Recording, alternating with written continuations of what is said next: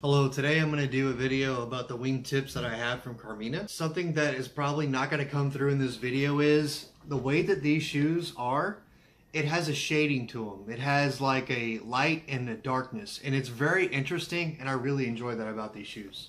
I really like the medallion that they used here. This medallion is really cool, and I really like the wingtip as well.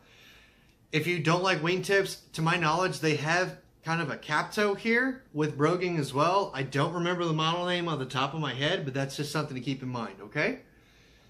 In the back here, this heel is very strong. I love this about this shoe and other Carmina shoes, and it feels really good when you're walking. It doesn't flex, it doesn't move, it keeps your foot locked in. Something else about these shoes is they do fit kind of on the tighter side, okay? It's my personal opinion.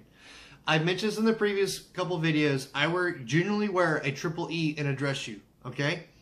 So with these shoes, I got it in a double E and I got it stretched at a cobbler. And I can say that this shoe took better to stretching as far as here, the width, than the brown shoe did, the tassel loafer that I did a review on in earlier videos, okay? Now, I've worn these shoes about a year. I can definitely say, if you're one to wear thin dress socks, maybe even normal dress socks, it's perfectly fine if you're worried about width. But if you're in the colder months and you want to wear wool socks and you're worried about the width, I would say go to the triple E. Do not stay at a double E. I've tried to wear thicker socks in the winter here in Texas, and of course y'all are going to laugh because I really don't have a winter here in Texas as far as being cold. But it's really hard to get a wool sock into this shoe because my foot is so wide. So if that's a concern for you, then I would strongly suggest moving up, okay? But me, I prefer thin dress socks anyway. That's just me. And that's something to keep in mind. Okay, the downsides to this shoe.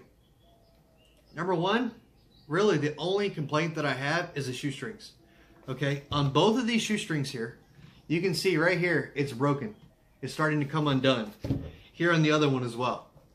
When I tie my shoes, I don't go really fast. I don't tug on it very hard. That's what she said. You know, as far as making it taut, it's very normal, and I let it go till it gives resistance, and that's it. Okay? So I'm not very aggressive with these. And what's interesting about this is, and maybe I don't know if this is the reason why, it could be, this is my guess, it's a hypothesis, is with the cap toe black Oxfords that I have, I do not have the problem here with the shoestrings. Okay, I don't know if they're made of a different material. I don't know because there may be a more formal shoe. I honestly have no idea. But what I do know is that I wear these a lot more, so that may have something to do with this. That's my hypothesis. The next thing that I don't like about these shoes is this here. There is a not finished right here. As you can see, all of these are taken out, but this one was left behind from the manufacturer. I got the shoe like this. Okay? I mean, come on, guys. I'm nitpicking at that point, but I don't know about you guys, but if you've ever seen a movie and you watch it again and you're like watching for that thing, like once you see it, you can't unsee it again, this is what I'm looking at right here. I see it in my eyes, it's just like automatically drawn to it, and it bothers me. Like, I don't know how else to explain it, but that's just how it is to me. You guys may not have that problem, but I do. As far as, once I see it, I can't unsee it, it's in my head, okay? Another thing, this wingtip here does not lay flat, okay? It's lifted just a little bit here. You can see it right here. If you want it to lay flat, I would strongly suggest getting the cap toe that goes like this, and it has, I think it has the same medallion or maybe a different one. But this medallion is really beautiful, but if you don't like it coming up just like a little bit, just as you can maybe see here, it just comes up just a little bit. If that bothers you, then that's something you want to reconsider. Now, this shoe is great for a casual. It's great with dark jeans. You can wear it basically everything. Let's say with the exception of maybe a business suit. If you want to try to get away with it, you can. I would even reckon to say you could wear this as a seersucker suit or even a linen suit because of the way that it is here. But if a formal business suit, I would shy away from these. But besides that, so just as I mentioned in the previous video, I would strongly suggest if you're not used to wearing a Goodyear welted shoe, then what you need to do is when you first buy these shoes, number one, you need a shoe horn. So you put it in the back here.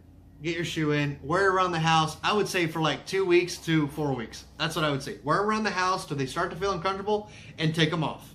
Okay, these were so tight on my feet that I could even take the laces out of here and I could walk around and they would stay on my foot. That's how tight these were when I first got them. Okay, so I tried to do, which is take them, walk around and everything at work, and oh, they bruised my feet. These and the brown ones. I was not familiar with Goodyear welting, but I got familiar with it very quick after that happened. And so, like I mentioned before, 2 to 4 weeks, okay? After that, I would say, ready in the morning, put them on, go to work, take extra pair of shoes with you that you're comfortable with you, wear them half a day till about your lunch period, take these shoes off, put the shoe trees in them, put the other shoes that are comfortable on, and then go with that. Until these stop hurting your feet, as far as they're fine, they're starting to mold, they're getting really good, then you don't have to bring the other shoes, okay? But then you can start wearing them as far as longer. But you still have that extra pair of shoes that they're on if they start to cause any issues. The last part is, and I've aforementioned this before, is these take a stretch very well. So if you're looking to stretch these, perfect, okay? But this is my review of the wingtips from Carmina. And if you guys have any questions, please leave them down below. And y'all have a nice day.